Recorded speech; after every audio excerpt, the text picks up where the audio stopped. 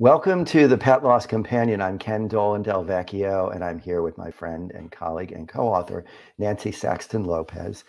And this is a broadcast that we do live every Thursday at 6 p.m. Eastern Time. And then it's available on YouTube and on Facebook for replay, and also on a variety of podcast outlets. And we are happy to have you join us live. We're happy to have you listen to or view the program at another time. And please send us your questions, comments, suggestions for future shows, because we rely on them to know what's going to be most helpful for you.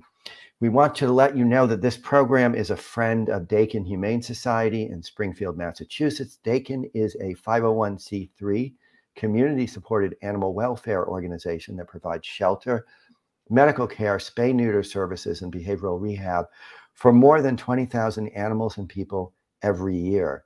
Since its inception in 1969, Dakin has become one of the most recognized nonprofit organizations in central Massachusetts and a national leader in animal welfare. You can learn more about Dakin and make a donation at dakinhumane.org. That's DAKINHUMANE.org. And I will also let you know that I will have the privilege of doing an event that is being supported by Dakin on November 16th. It's a Zoom opportunity for me to do some reading from Nancy and my book, The Pet Loss Companion, Healing Advice from Family Therapists Who Lead Pet Loss Groups, and also to facilitate a conversation. So please consider joining me and the group for a live conversation. And hopefully that will be something that, like this broadcast, will reach a number of people and be very helpful. You can reach me at kenddv@gmail.com, and you can reach Nancy at nsaxtonlopez, that's nsaxtonlopez at csmpc.com. We look forward, as I said, to hearing from you and getting your questions, comments, and suggestions for future broadcasts. So we're going to start today with a letter that we got, and it's from a person who works as a veterinarian.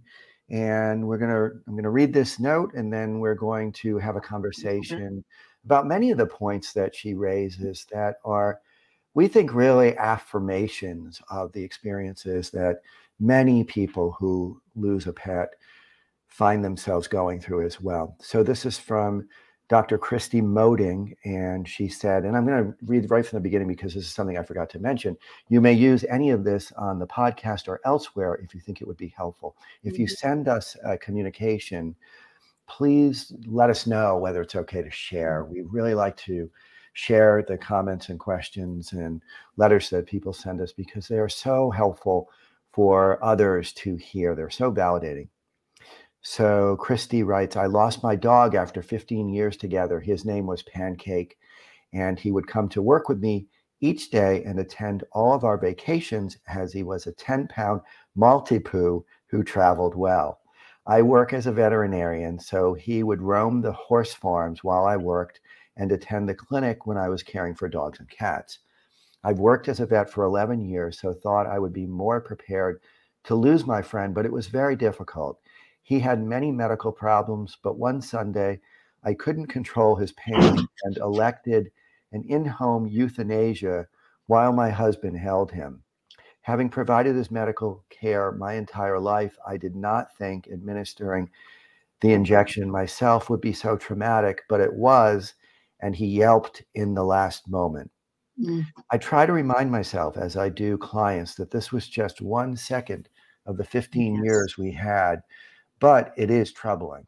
I have clients that seem to feel extreme guilt for not being there in the final moments, and I hope they all know that we do not judge them, and our nurses are kind to their pets during these last moments. We have 2 young kids, which I thought would help insulate me from grief. While it does force me to conduct business as usual at home in terms of eating, sleeping, and exercise, the grief is still devastating. I've attended a local pet grief group, but this wasn't sufficient. I found your book and the podcast you have with Nancy has been immensely helpful to process my grief. We buried Pancake in our yard, and I've had intrusive thoughts about his body afterwards. And it was helpful to know that these types of things are normal and will become less frequent. I'll be recommending the book and podcast to my clients in need of support. I hope this process makes me a more empathic vet and that I will be able to love another dog again when my heart is a bit more healed. Thank you so much for what you do. It really helps so many people. Yeah, I mean, the email she sent was very tender and loving and anxiety provoking and guilt producing. I mean, all of the things that, hey, listen, she's a professional, right? This is what part of what she does. You know, maybe a few times a week, maybe every day. And she may just be in a regular practice that doesn't see death as often. ER and specialty vets see it much more. And so, you know, when it came to euthanizing her own animal, it was, of course, she would have those feelings. It's not, you know, I'm sure she's caring. I mean, when I, you know, working at Blue Pearl and going in with euthanasias with people, and the veterinarian and the tech would come in and they were so warm and loving and saying, this is how this works. How much time do you need? This is a very difficult procedure and time for you. And they would do it with such compassion, but it wasn't their animal, right? So when she had to do it for Pancake, you know, obviously she would, all of those feelings, because it was her baby, would come through like it would for anyone. Well, that's the thing that strikes me, is that to me, it's so moving to see that somebody who works as a veterinarian is so human, just as human as the rest of us.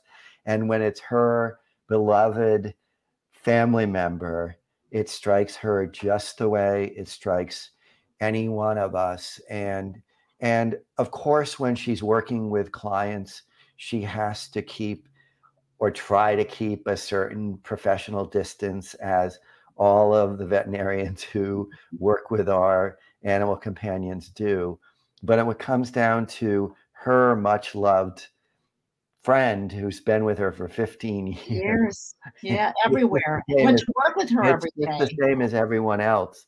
And I have to say also, one of the things, and in my response to her, I said this, I was immediately struck by the fact that she says, I work as a vet and not I am a vet. And it's, to me, that's so interesting and important, because it centers her, the way I read that is, it centers her as a human being. Right, exactly. Like, she's not a professional. Like, I am not a, like, I would tend to say I work as a therapist, I work as a health and wellness executive, not I am, because that's not who I am. That's a role I fill. Exactly. And it's important.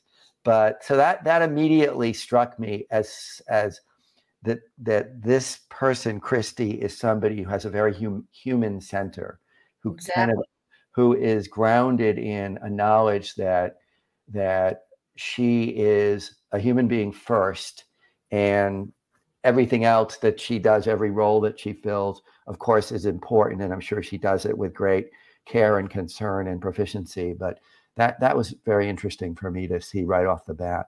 Well, also, she talked about worrying that she, or not worrying, she said something about, I hope I have empathy for, she already has empathy. Yeah, no. You know, you can't do this kind of work without having some empathy, right?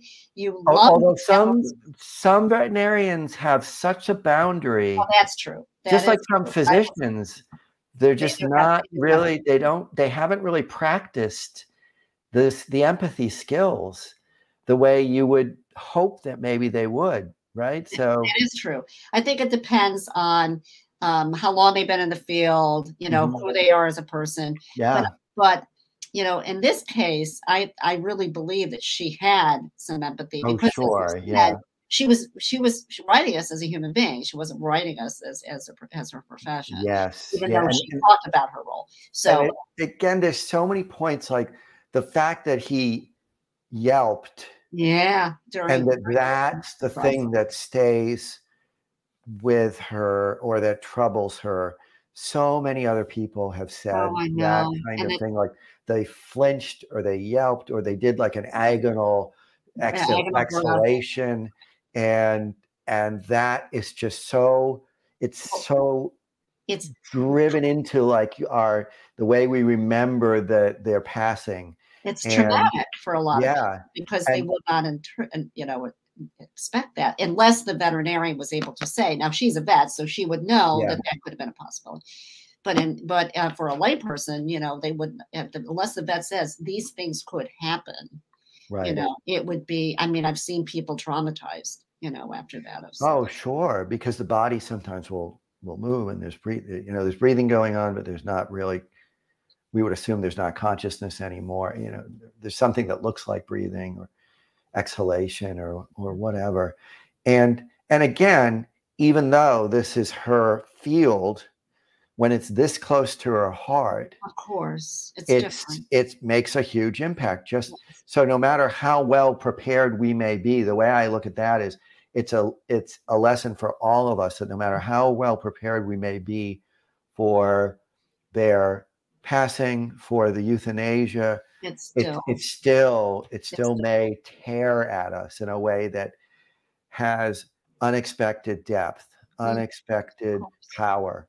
And another point in her note that struck me is how having this very full family life, she's got young children, and she's following through with her routine of taking care of kids and being a partner to her husband and doing her exercise and all, and still that helps, but it doesn't mean it doesn't take the grieving away, right? It's still so you're there. still grieving. You're still like, all of that helps because it's a way to, it's what I would think of as, to some extent, a constructive distraction from the grief. Like you're going to do what you need to do in life, and it's a good thing that your life has a lot of points of focus and responsibilities. But still, that doesn't mean that you're not going through your own journey of grief. And there was another thing in the beginning too, when she obviously, as a veterinarian, she was taking care of Pancake herself. There were medical issues, right? Now there are pros and cons, but she knows exactly probably what to do as far as those medical things. But she also then had to come to that decision to euthanize, knowing that, right? So, and even though she knew, it still was a hard decision to make. Yeah, of course. Yep. Even with all of that information. So you again think about when it comes to our own animal companions, how important it is to have consultation, to have trusted others who help us with the decision, if at all possible. And if we're single, if we don't have a partner, maybe there's dear friends who know our cat or dog or whoever our animal companion is, or we have the vet who we trust very, very much. We want to use the consultation that's available. Now, something came into my head before you were doing the group, way in the beginning. We had a veterinarian come to the group, and he had, I think it was a boxer, I believe, and he also worked with horses. So he and his dog would go all the time, all over to where he was, seeing the horses or other, farm animals that he was taking care of. Unfortunately, the dog developed a perforated bowel and he died. Wow. And he was at the group because obviously of the guilt. Here he's a veterinarian and he didn't pick up what happened to his dog, right? So it was agonizing for him. And he was trying to work through that guilt and work through that grieving. And he was very thoughtful, and of course, very sad. But it just also proves that all professionals anywhere, especially in this world that we're in the animal world, are humans. And there are limits to what we can know. With all of those skills, with all of that background knowledge as a professional veterinarian, he wasn't omniscient. He couldn't know everything. No. He couldn't see every possibility. And there is just, there's great wisdom in that knowledge that there's so much that's way outside our control. And particularly caregiving professionals and people who are extraordinarily conscientious about their loved ones tend to feel even more like, I should have seen it coming. I should have known. I should have been aware of the signs. And we are confronted over and over again in life. And certainly when it comes to the loss of a beloved animal companion or a human being, that there's a lot more outside of our control than within our sphere of control. Right. And that's hard. It's scary, right? It's scary when that hits us, because we realize that we have an illusion. We should be in control of a lot more in life than we really are. Right. We just aren't. I think that's one of the gifts, actually, for children in having a pet, because it helps them to understand that there's a lot that goes on in the world that we just, is outside of our understanding, outside of our control. We do the best we can. Right. It's outside of our power. We do the best we can, but we're not all powerful. We're not all seeing.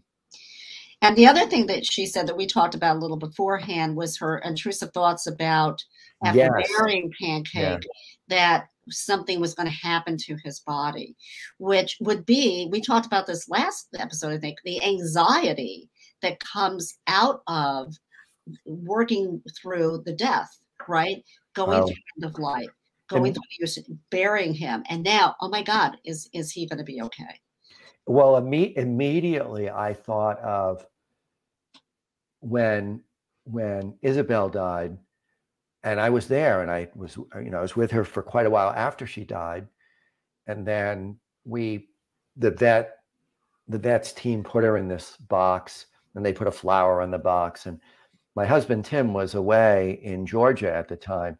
So I put her in a freezer that we have, an auxiliary freezer. And all I could think about was, what if she wakes up? I know, right. All I could think what about happens if really she's alive? As soon as I read Christy's note, that's what flashed in my head. Right. And then I remembered how fresh that was and how that doesn't happen anymore. It has it's sort of I can recall it, but it doesn't jar me. Like I literally, because Tim wanted to see her body, and when we opened that up, I was relieved to see that she hadn't moved. There was a part of me that felt like, what if she was like moving in there? I wouldn't, but that's those intrusive thoughts. That's right. That Christy's talking about in this letter. And they're the images and they do subside. They become less frequent. Yes. They become less compelling. Right. But I can still recall it. So this is a really helpful note. I think it's going to be helpful for a lot of people to hear that these experiences are so typical and they're so common, even for people who work so close to this caregiving function all the time. And I want to emphasize what she said too, because people always are so upset not knowing what the process is, not knowing what the euthanasia process is, not knowing what happens behind the doors, and she was it was so nice to hear her say that I have clients that seem to feel extreme guilt for not being there in the final moments, because sometimes they can't. And I hope they all know that we do not judge them for not being there, and our nurses are kind to their pets during their last moments. And I think that that's really important for people to hear. Yeah, and again, if you've trusted your veterinarian, oftentimes people will have a long-standing relationship with their veterinarian and with the staff at their veterinary practice, and it's important to just keep trusting, right? To just trust that they're going to take care of your pet just the way they always have, and they're going to be as gentle and supportive as they possibly can be. I mean, that's great that it was reinforced in this note. And it's, we do the best we can, and if you can't be there, You can't Sometimes be you there. can't. You just Right. can't. Sometimes you can't. So But do we want to talk we want some to thank about, Christy. oh, I'm sorry, Nancy. Yeah. We're No, I've got Boogie here. Now, let me tell you something. He's 30 pounds. All right. So, oh, so we're going to be talking about bringing a new what a great face. What a great, he's really beautiful. He's like, what's going on here? Yeah, you're on TV. What a beautiful dog. Yeah, he's a keeper for sure. But we were going to talk about what happens when you get another pet, and kind of specifically after one dies. And Yeah. whenever you get a pet, it could be, I mean, some people do a day after, it could be never, but most people go ahead and do that. And so, and it could be a few weeks, or it could be, a couple months. But what do we do with that? And we just got him a little over a week ago. He's a rescue. He came from Turkey. And so we got him through the French Bulldog Rescue Network. But he is epileptic, but we had worked with that with Hank for many years. So luckily he has not had a seizure, but he's on a lot of meds and so forth. So, but I'll put him down now because he's heavy. He's a really handsome dog. He's really beautiful. And he looks totally like relaxed. Like, oh, he is. He's a chill dog. I can't even imagine what he went through in Turkey, because when the foster family got him, they said he didn't move for 2 weeks. I mean, he just went out to the bathroom and he ate, and that was it. Wow. Is he moving more now? Oh, he's all over the place, and he's very chill. He just moved in. He wants to play with Jack and Ellie, but he's so much bigger. We have to be careful with that. And Jack's 15 and a half, He looks really big. You say he's 30 pounds. Yeah, he's almost 30 pounds. He looks more than that, actually. Yeah, he's a big boy. So, but what happened with that? I mean, we saw him, I had been sort of looking, and let's be honest, you were looking. Yes, I was looking. Just like I was looking immediately. Yeah, right. Okay, we do it that way. But I was looking at one that was paraplegic, like Ellie, right? But she was scuffed up. So that day I saw him, right? And his name was Noah at the time. And so I applied. I thought, okay, it's a process, right? It's 20 pages, and they come out to your house and you have to do interviews, which is fine.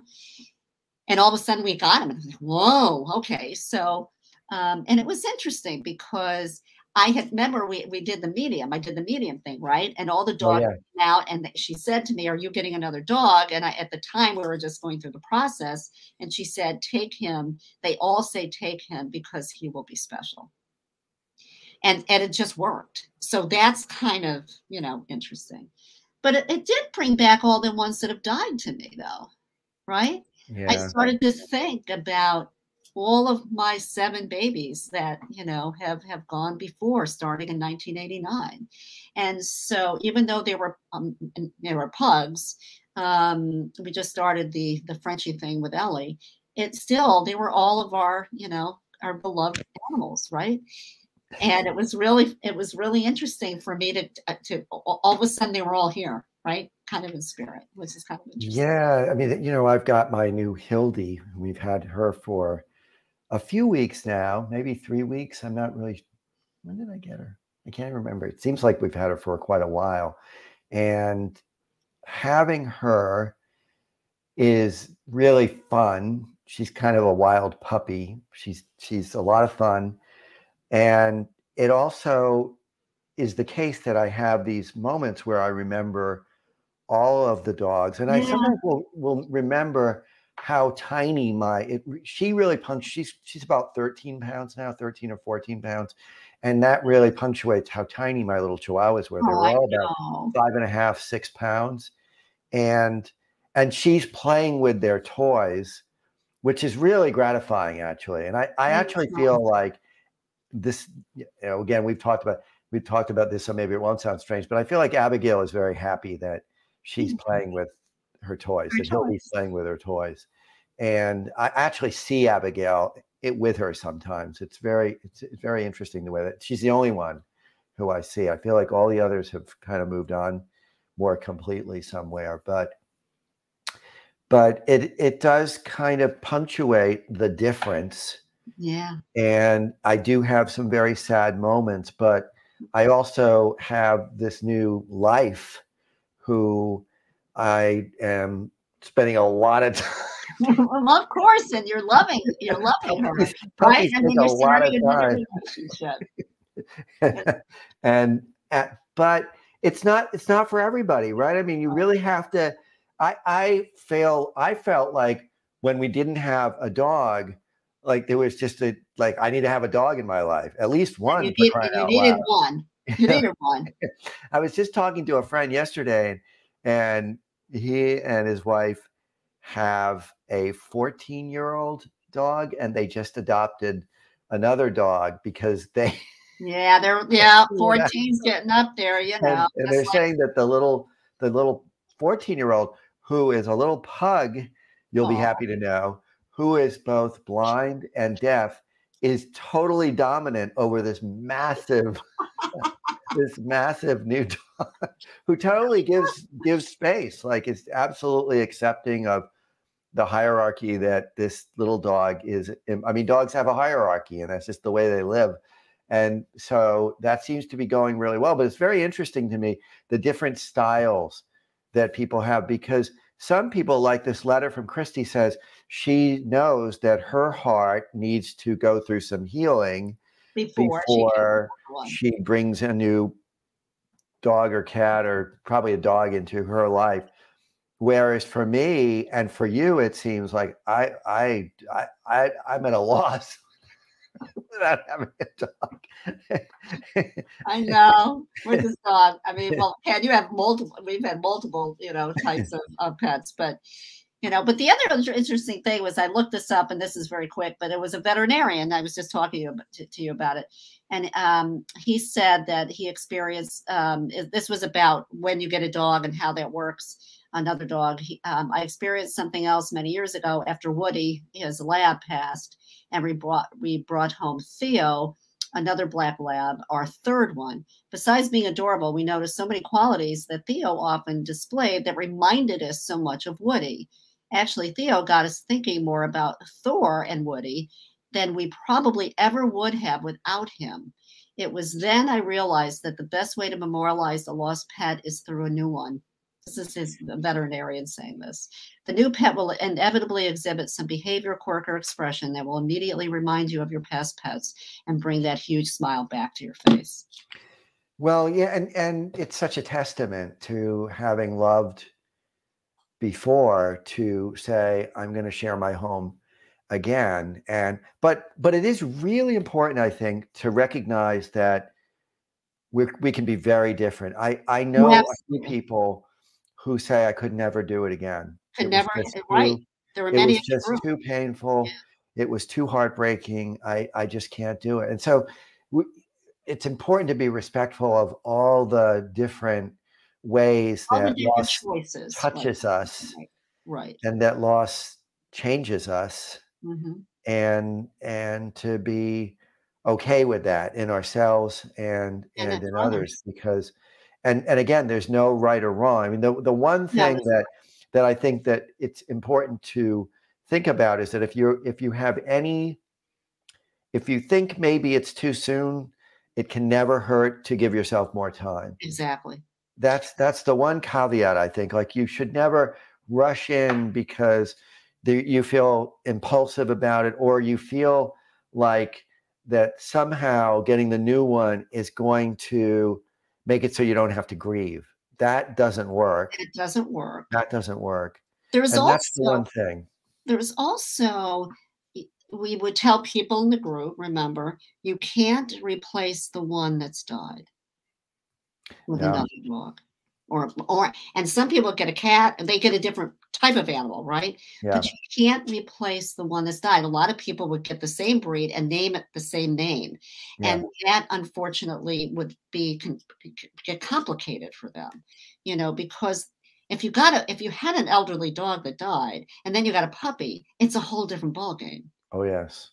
Yeah. So it's just that, you know, you can't replace the person, the dog or a cat or whatever. No, the one soul is Soul. unique. That's Every one of us is unique, and every one of them is unique. that's right. But if you can bring another one in and love them and take care of them, and it feels right, then it makes sense to do it, and recognize that you're still going to have your journey of grief, Yeah. and you're still going to go through whatever you need to go through to find the way to hang on to the love and the memories that you had in that previous relationship or those previous relationships. And remember that that animal only has you, that you are their life, but we can have many. Yeah. You Yeah. know, I love that saying. Yeah.